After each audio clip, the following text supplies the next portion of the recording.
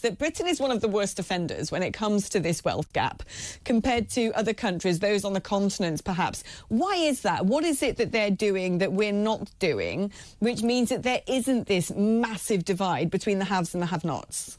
Yeah, I mean, I think there are two aspects. Obviously, I've already touched on trade union rights, and I think that's an important one. And in the UK, we did see the eroding of trade union rights, particularly in the Thatcher era, and we've not seen that restored since. I think that's a big one. I think another thing is also the composition of the UK economy. And obviously, the financial sector is a big one, and that has a big impact on this inequality. Whereas I think in other countries, there's a kind of wider spread of different industries.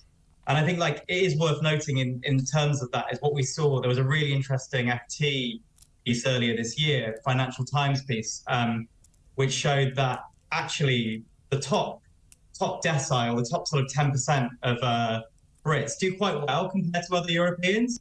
But in terms of our medium and sort of middle and lower income workers, we're comparable to countries in who used to be part of some of them who used to be part of the Eastern Bloc, who've obviously had a much more difficult path. So I do think it is something about saying that we need pay a bit more equal in companies to make people feel that they're part of the companies that they're working for, and to really inspire greater productivity.